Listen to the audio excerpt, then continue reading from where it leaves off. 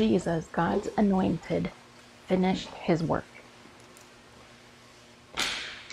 Time for English class. What are some of the verbs that you see up here? And are they in past, present, or future tense? So we see finished. That is the verb finished. It was finished. What God wanted Jesus to do, Jesus did it. He finished it. Now, at this time, Jesus had not finished his work when he said these words, but we live in the year 2022. No, wait a minute, 2023. And so approximately 30 to 40 AD was when Jesus actually finished his work there on the cross. Often, we don't finish our work, right? Have you seen that before? We have our to-do lists, then they always get longer. They always keep going, adding more to it. Maybe the Stephen Covey method, the getting the different habits, the 7 different habits of men, or, and he says, finish, get your to-do list, check it off, get it done. But do we ever totally finish? We really don't. We never finish that. But Jesus did finish his work.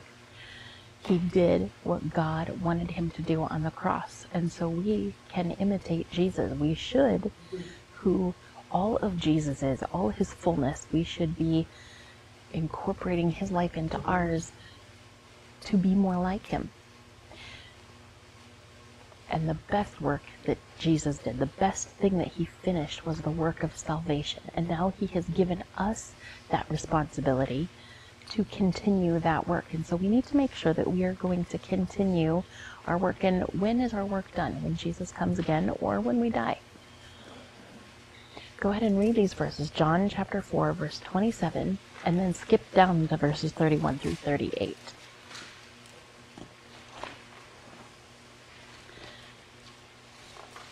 I will be preaching up until verse 34 today.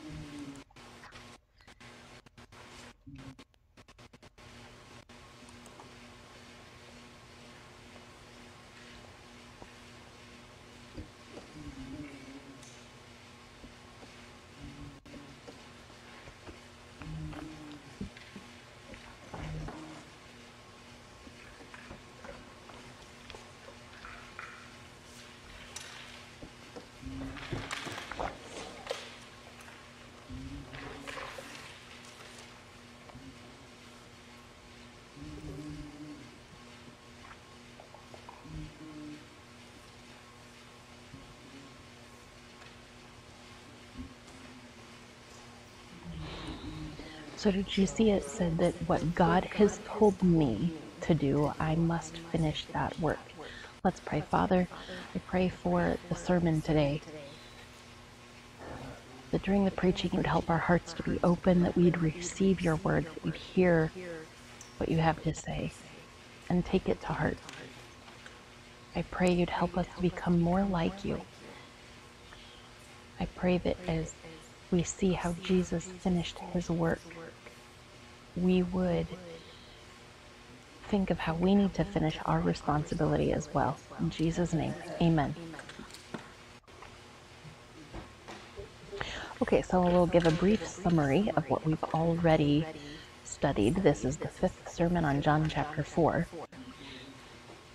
So remember, we looked at what Jesus said, the words that he told this woman. This woman said, I know that there is a prophet who is going to come. And Jesus said, I am that prophet. He said, ego ami. It means I am, I am. And where did this occur? Where were these words spoken? At a well near the town of Sychar. And this town has a very lengthy history. That is where Jacob put a well. And so this is where Jesus came to talk to this woman. Now this woman was from Samaria. That means she was not fully of Jewish blood. And so the Samaritans had their own religious perspectives, and there was tension between the Jews and the Samaritans. And as Jesus talked about giving you water that will never thirst, he said this to the woman. The woman had a conversation with him about water. Jesus said he would give her living water. And then he talks about how the Holy Spirit would come and never let her thirst again. And then Jesus brought up her sin. He said, well, bring your husband to come see me. And she said, I don't have a husband. And Jesus said, that's right, you don't. You have had 5 husbands, and the man you're with right now is not your husband. And then the woman changed the topic and said, well, you say that you have to worship at that temple, and we say we have to worship at this other place. And Jesus said, yes, but there's a time coming when it doesn't matter where you worship, because you will worship in spirit and in truth.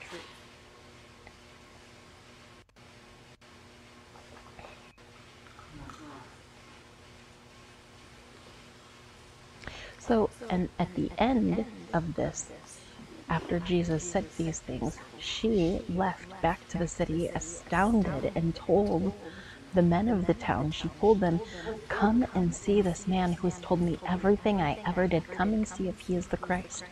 And so the people from the village came out, and Jesus spent 2 days there talking with the people, and many of them believed him. And that continued to have an impact even throughout the book of Acts. We see that many people from Samaria were saved. So then last week I talked about that those who are saved will admit that yes, Jesus is Lord, and they will share God's good news with other people as well. This woman did just that.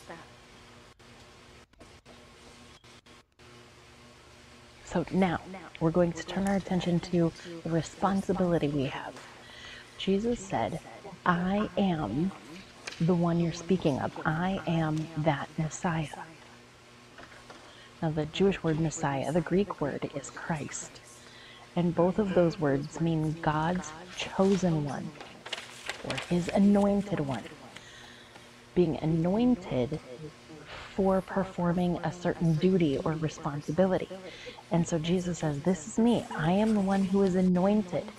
He had a heavy responsibility to bear. Would you like to have the same job that Jesus had? No, no one would want that. What an incredible responsibility.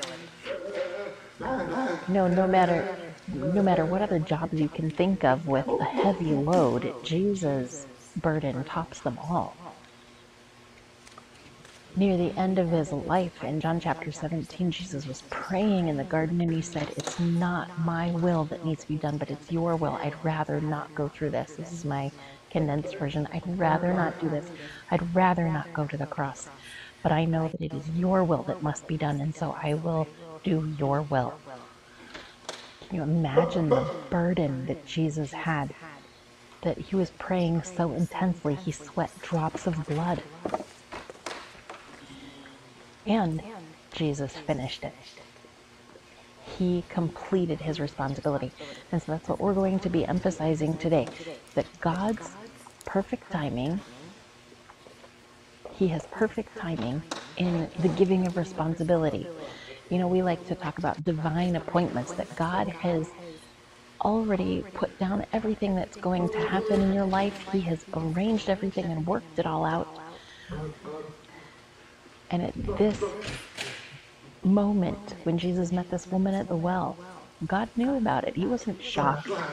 When something happens in your life, God is not shocked. He already knows because it's a part of his plan. In verse 27, it says, at this point, at this time, the disciples came. Now, they came and they were shocked that Jesus was speaking to this woman. At this point in time. Now, in verse 26, what had just happened, or verse 25, what had just occurred? Jesus told the woman that I am the Messiah. And it was at that moment that the disciples came. God's timing is perfect. God was not surprised. He worked everything out. Remember, when Jesus came to the well, he came at a specific place. He came at a specific time. It was at noon, right when this woman would have been coming out, this woman who had such a sinful life. And Jesus came to meet her at the exact right time. And so at this point, the disciples come. That was the right time. You know, it could have been 5 minutes ago. If it had been 5 minutes early, maybe the woman would have gotten nervous and left, right? But Jesus had already told her about how she would worship in spirit and in truth. And she had time to realize that she needed to repent and that she needed to understand who Jesus was. And that's when she went back to the village. And that was the right time when the disciples came. You have to trust God's timing. We'll look at another example from Moses. Remember, we preached through Exodus several years ago. As Moses grew up, his upbringing did not surprise God. In fact, God worked it out. Remember that at Moses' birth, Moses' mother was afraid for him because he was supposed to be killed. Remember, the Pharaoh of Egypt said that all Hebrew boys must be killed. And so she was able to hide him and protect him. And she built a basket and sent him out on the river. And at the right time, one of the princesses of Egypt was there. And God allowed that princess to raise Moses. And he was educated in Egyptian culture and ways. And then at the time when he was 40 years old, he murdered an Egyptian taskmaster who was beating on a Hebrew slave. And he went and stayed for 40 years out in the desert when he ran away. And that's where he met his wife. And at the right time, he met Jethro, his future father-in-law, who gave him great advice. God met Moses in the desert, in a burning bush, on a mountainside at the right time. God worked everything out. And then at the right time, Moses went back to Egypt to save the people. God used that to save his people and bring them out of Egypt. It all happened according to the right time. Moses tried to control his timetable, but God worked it out instead. Here's another person's example. Esther. Now, if you find this book, it's a very good book. I encourage you to read it. I have not preached or taught about Esther. I should do that soon. Add it to that growing list. But in Esther chapter 4, verse 14, Esther was a Jewish woman who married a Persian king. Now, he was not Jewish. He did not know about the Jews, but there was a man who hated the Jews. His name was Haman, and he convinced this Persian king to kill all the Jews. And Esther had an uncle named Mordecai, who told Esther, you've got to do something. And look at what Esther says. Or what Mordecai says, if you remain silent at this time, relief and deliverance will come for the Jews from another place. We will be delivered from this, but you and your father's house will perish. So who knows, maybe you have come to the kingdom for such a time as this. And Esther said, okay, I will pray, I will fast about this. And she came to the king, and details were arranged so that she was able to help save God's people. It was all according to God's timing. It was perfect. And then see, Christ himself, he came exactly according to God's timing. He came to the right place, the right time, the right people. And if you're taking notes, we've got 5 rights there. The right, you know, when you're taking medication, you have the 5 rights, something like that. The right dosage, the right medication. I have to know all that through work. But anyway, God has his right timing. And God worked it out completely. Look at Galatians chapter 4, verse 4. But when the fullness of the time had come, at the right time, God sent forth his son, born of a woman, born under the law. That's the Jewish law. And according to religious practices, this all happened at the right time. In John chapter 2, Pastor Hollenbeck preached about this recently, I think just a month or two, about a month ago on a Sunday night, how Jesus was at the wedding in Cana and he turned water into wine. And Mary said, Jesus, this wine has run out. What can we do about it? And Jesus said, woman, what do I have to do with thee? My time is not come. My time is not yet here. My time is not yet. It's not time yet for me to be revealed as Messiah. But he went ahead and performed this miracle, turning the water into wine. And again, in John 7, verse 6, Jesus said to them, my time is not ready yet, but your time is always ready. And again, Jesus spoke when he was in the treasury, as he taught at the temple, and no one laid hands on him because his time had not yet come. The Jewish people tried to take Jesus and kill him. They tried to get rid of him. But God prevented them because Jesus' time had not yet come. Alex, remember we were talking about the book of Revelation? We don't know when those things are going to be. And so we just have to trust him and trust what he says and keep living our life, trusting God with his timing. In John chapter 13, verse 1, it says, now before the feast of the Passover, just before that, Jesus knew that his hour had come, that he should go from this world to the Father. And he loved his own, that's the disciples. He had loved them till the end, but he knew it was time.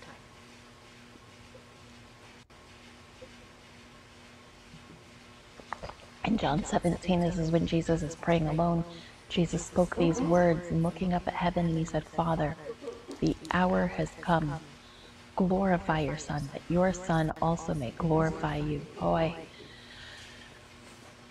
I wish I could have seen that conversation between the perfect Son and the perfect Father. Makes me miss my dad. He was not perfect, no, but this precious moment of conversation, how the Father loved his Son and the Son loved the Father. And Jesus says, now the time has come. It is here now.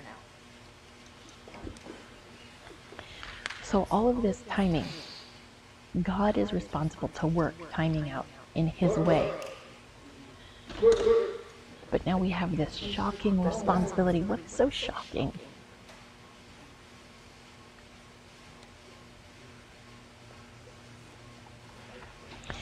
So at this point, the disciples came. I remember this was at just the right time. And they saw Jesus talking to what? A woman. Oh, that is just shocking. That was something to marvel at. Just amazing.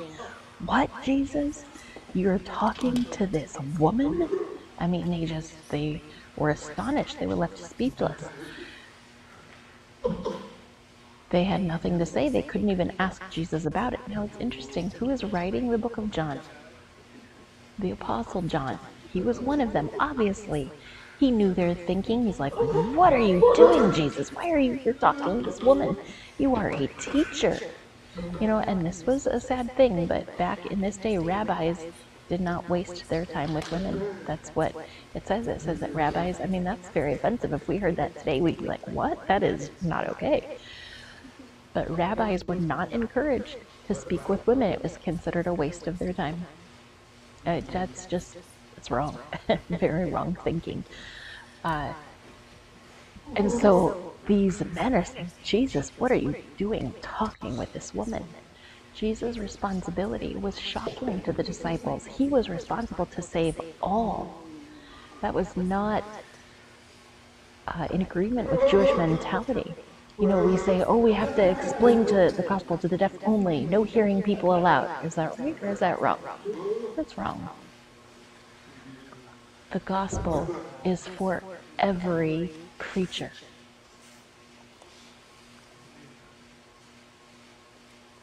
So this was a shocking breach of societal norms, a shocking breach of tradition, that Jesus was there talking with this woman. And also, these men were left so shocked they couldn't even ask him, what are you doing? They were left speechless. They saw this situation and they had no idea how to say, how can we even respond to this? Yeah, they're left speechless, just no words. The gospel should be shocking. The gospel can save everyone who believes. That's it. The rest doesn't matter. That is a shocking statement. A shocking reality of the gospel. That should shock you and I.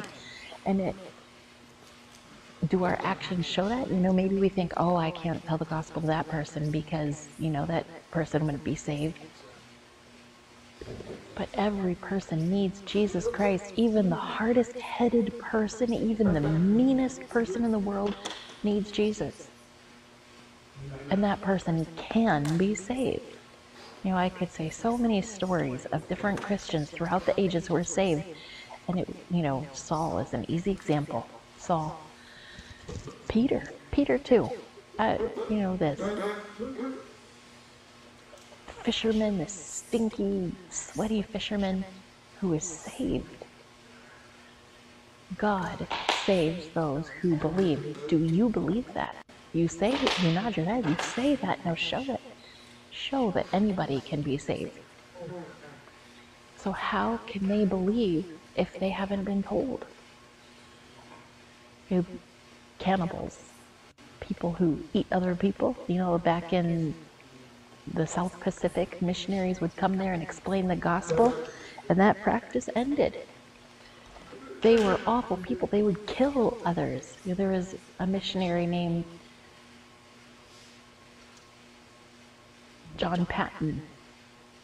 He went to the South Hebrides, it's a different name now, but a missionary from Scotland. He went there to preach the gospel to headhunters. That was a group of people who would kill others and eat them. And he preached the gospel to them. In India, when we think of how men would, when a man would die, his wife was killed along with him. William Carey from England was burdened for the people of India, and he came and explained the gospel. And after many years, there were only a few people saved. He labored for many years. He worked to translate the Bible. And the fruit now is still continuing there, his work, but God can save awful sinners.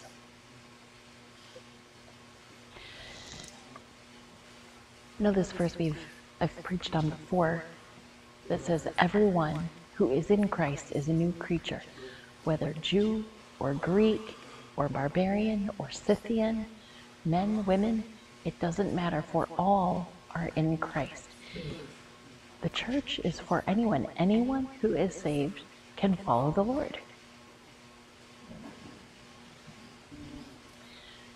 Jesus has had this responsibility that was more important than physical needs. Does that mean that Jesus starved himself? No. But Jesus knew that this responsibility was more important than food. Look at verses 31 through 33.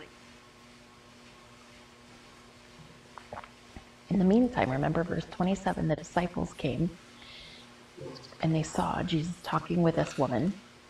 And then verse 28, that's what we talked about last week, how the woman left her water pot and she went into the village to get people to come and told the men of the village, come and see this man who's told me everything. And so they came out.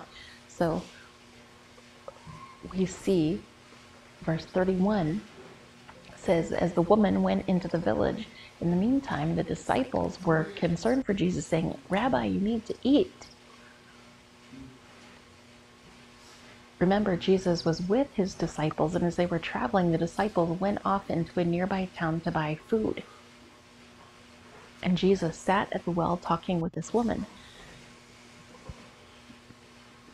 And so as they brought this food back, they were like, here, Rabbi, eat. You need to eat. So of course the disciples were concerned for him. You know, it's a blessing to be concerned for others. But Jesus' answer was a little bit odd. He said, I have food to eat that you don't know about. Now, if Jesus said that to you, you brought him some food, and you're like, here, Jesus, go ahead and eat. And he said, I already have food that you don't know about. What would you think about that? You'd say, how did you get food? Where did that come from? How did that happen? We've been out looking for food, and then you already have some. What are you talking about? You're here talking with this woman. Where did you get your food from? They were confounded by this. Again, they're thinking of their physical food. And that's what the disciples said. They said, so someone else brought him something to eat? You know, while we were out getting our food, someone else gave him something? How could he have already eaten? And Jesus, okay, let me back up here. So remember that Jesus was using a metaphor. He used a thing to represent a spiritual reality. Remember, Jesus used the water to talk about spiritually having a changed life in Christ.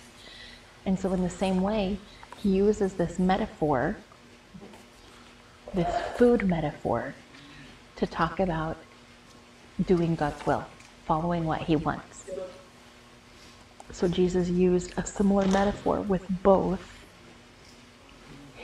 these groups of people, the woman and then the disciples. Remember, the woman said, oh, you have living water? Oh, give it to me right now, and then I'll never have to come get water here again. And the disciples did the same thing. They said, wait, you already have food? What's going on? We already talked about this verse about the living water. And so just like the Samaritan woman, the disciples also missed the spiritual point. Jesus said this living water will spring up and be life everlasting. Now later she did get it. But so now when Jesus makes this comment about bread, the food, I have food to eat which you don't know about, the disciples were confused. They were puzzled. Until later Jesus explained, and that's what we have to wait for next week. I mean in the next, we'll talk about that more next week. So the woman had said, sir, how are you going to get water? How can you get the water? And she was puzzled by his statement. You know, and then she said, give me this water that you have, and I don't have to keep coming over here and come fetch the water anymore. I want this water. She was thinking of that physical there. Now, just like what Moses said, Jesus was showing that spiritual food was more important. When Moses made a comment that Also, Jesus reflected in his comments that food is important, yes, but God's food is more important. Look at Deuteronomy chapter 8, verse 3. Moses stated that God humbled you and allowed you to hunger and fed you with manna. Do you remember what manna was? Remember, the word manna means, what is it? The stuff that God provided. When the Israelites were traveling through the wilderness for 40 years, God provided this food for them. He said, you did not know what this was, and your fathers had never seen this before.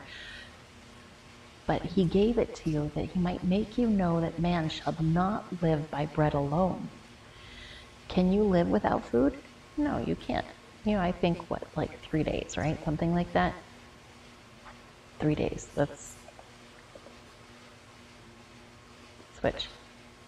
He said, water, you can live 7 days without water. Well, no, it's 3 days without water, more without food. Anyway, you can live several days without either of those, right? But ultimately, you have to have those. You have to have food and water for life.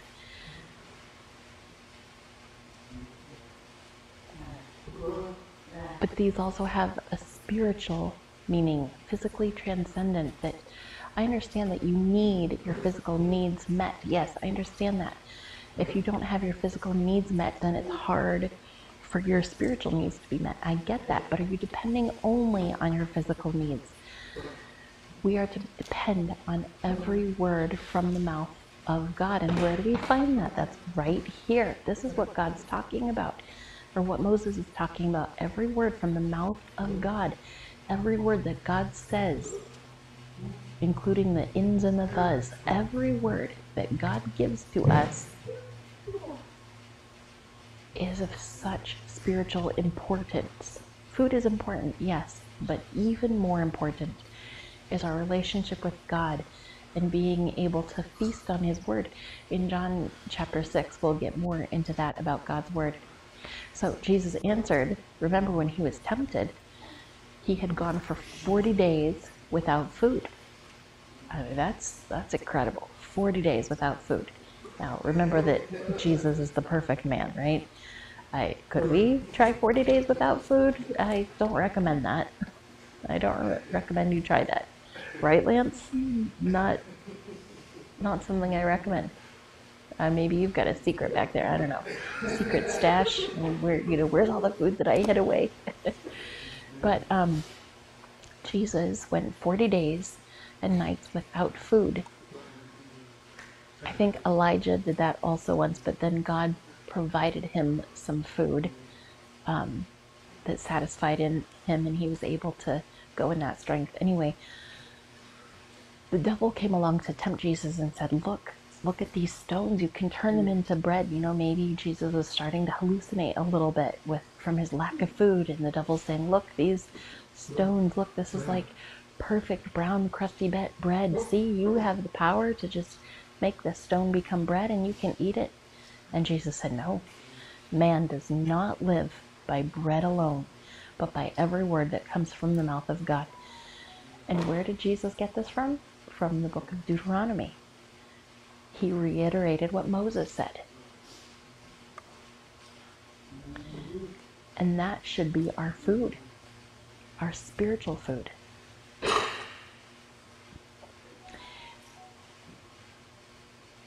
Now I will get into John chapter 6 with talking about the bread of life.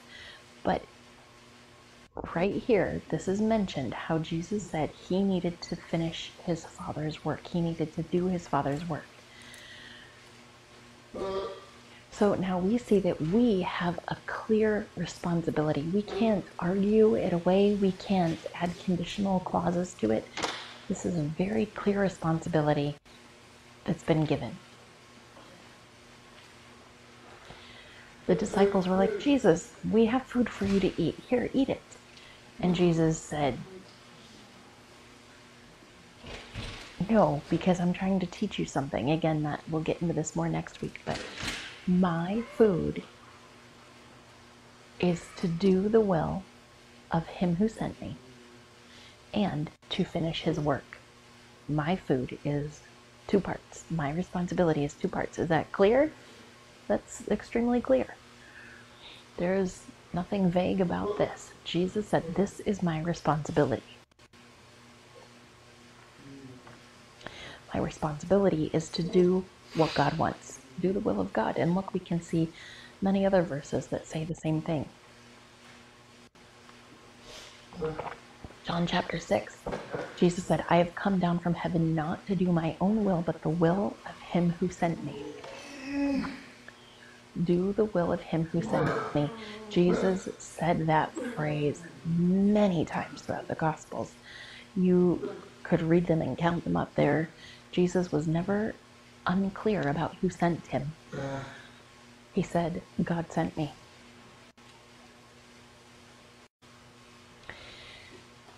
And then he says, this is the will of the Father who sent me, that of all he has given me, everything he's given to me, I should lose nothing. Those who are saved, I will keep them and I will raise them up at the last day. That's clear. You know, maybe the disciples didn't understand that. If I had heard it, I probably would have said, what is Jesus talking about being raised up at the last day? But Jesus knew his responsibility. He knew it very clearly. He knew that the Father had given all those who were saved to Jesus, and at the last day when Jesus comes again, that every single person would be raised again. And that was Jesus' responsibility. But in order for that to happen, he had to die on the cross. So Matthew chapter 26 says Jesus left his disciples, went further to pray. He had told them, you pray, you watch. And he prayed. He went on his own. And he bowed down to the ground and he prayed and he said, Father, if it's possible, let this cup pass from me. Nevertheless, not what I want, but what you want. Now this cup in the Bible, if you look at the cup is often a symbol of judgment. How are grapes made? Remember, people would drink wine, right? So when we talk about the cup, that would be wine. In history class, I just taught my students in history class that they would use their feet to stomp out all the grapes and to squish the juice out of the grapes, and that's what they would do. My students were like, oh, that's so disgusting. Yeah, well, the fermentation probably kept it clean, but you would stomp and get all the juice out of those grapes. And then there would be little bits of, skins or things like that that would fall down into the juice, and the juice would be mixed with water usually, and that would be poured off into the different containers. And you would drink, and if you drank it all the way down, there would be those little bits of like skins or seeds or whatever. I like making smoothies with berries, but then at the very end, there's like all those little bits of skin, I get those little pieces of skin stuck in my teeth. It's pretty amazing. It can't chop up the seeds of the berries. They're so small, right? And that's a picture of God's judgment, that God's wrath crushes his enemies, that God punished Jesus because of our sin. God knew, or Jesus didn't want this. He knew it was coming. He didn't want it, but yet he had been given this clear responsibility to go through with it. In Philippians chapter 2, verse 8, it says, being found in appearance as a man, Jesus came to earth. He humbled himself and became obedient to the point of death, even the death of the cross.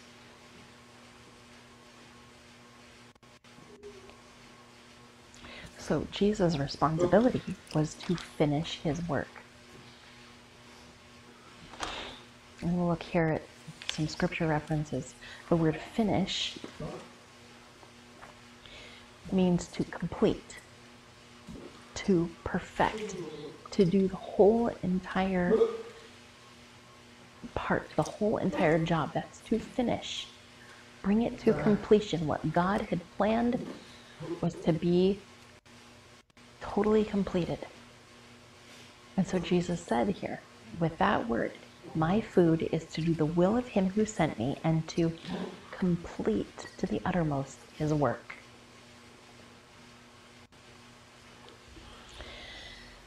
And he said, but I have a greater witness than John's, for the works which the Father has given me to finish. He's given me that responsibility. These are the things that I'm doing.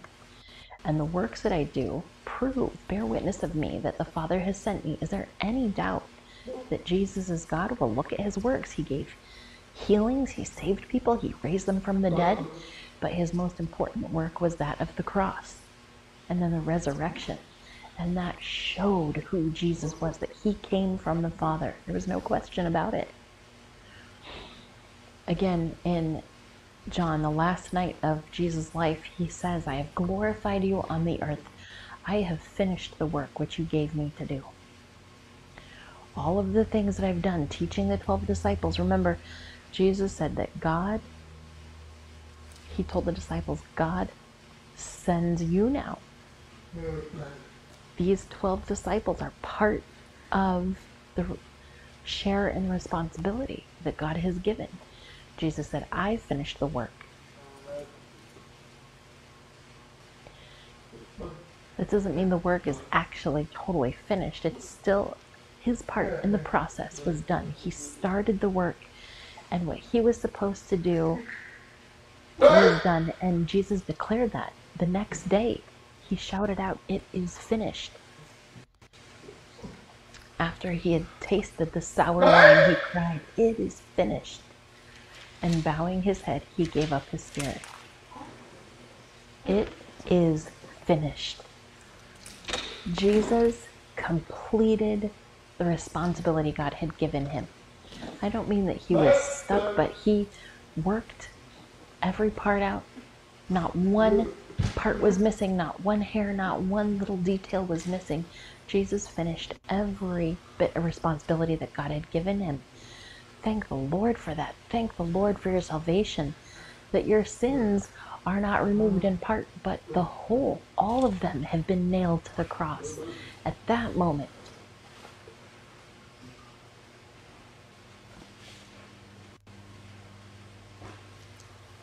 So now, something for us to consider.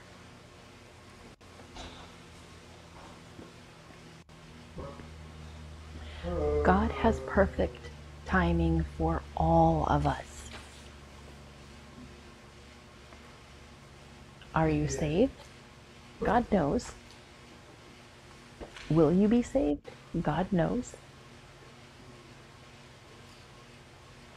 Teenagers, if you think, oh, I don't know what I'm doing with my future, God knows. He's got it worked out already. It's already done. It's already decided.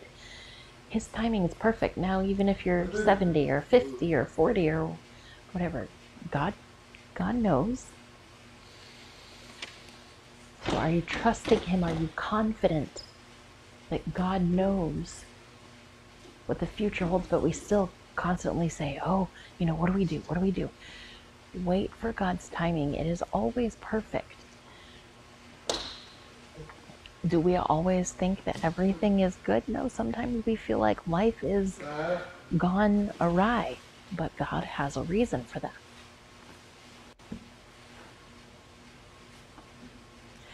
Also, remember, you are not limited to just your physical senses, your gut feelings. That is not the limit. You're not just only about food and the physical life. God has made you more important than the animals.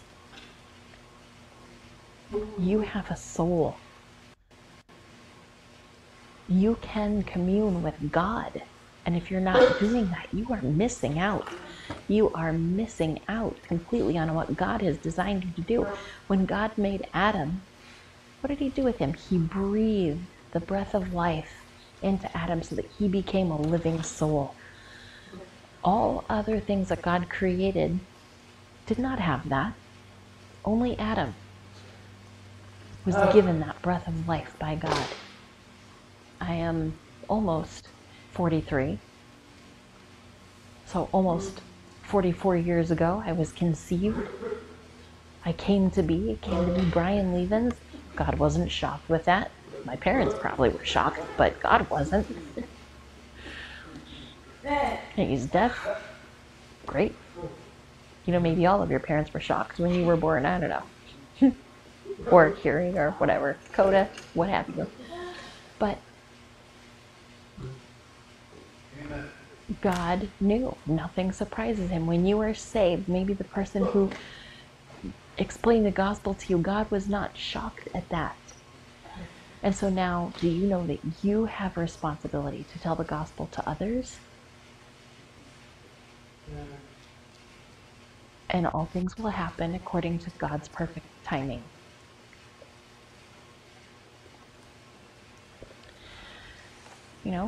God has given you very clear responsibilities. He doesn't leave it a mystery. He says, go into all the world and make disciples of all nations. Baptize them in the name of the Father, the Son, and the Holy Spirit. And lo, I am with you to the end of the world. That's a pretty clear responsibility. That's just one of them. In 2 Thessalonians 5:8, it says, this is the will of God, that you abstain from sexual sin. That's not vague. That's very starkly clear. That this is God's will. That's just one example. All the years I've been teaching and preaching, God wants us to do what he said. Micah chapter 6, verse 8. What God requires of us is to do justly, to love mercy, and to walk humbly with God. That's Micah chapter 6, verse 8. That's very clear.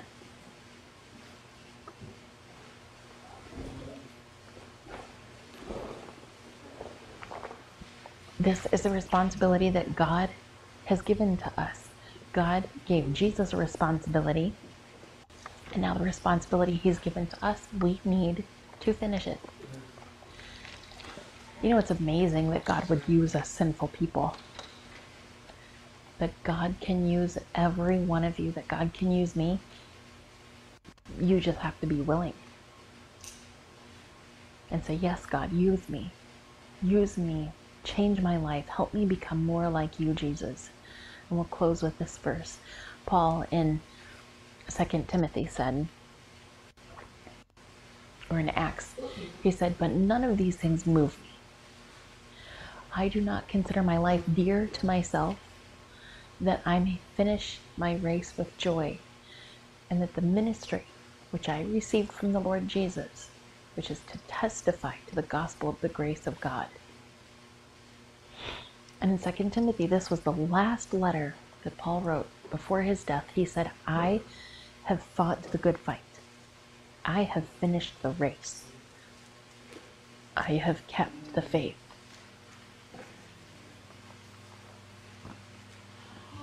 And in Psalm 40, verses 7 through 9, I like this verse. It says, then I said, behold, I come. In the scroll of the book, it is written of me. Verse 8, I delight to do your will, O my God, and your law is within my heart. Verse 9, I have proclaimed the good news of righteousness in the great assembly. Indeed, I do not restrain my lips, but I tell, O Lord, you know. How many of us can say the same as that? How many of us can say that?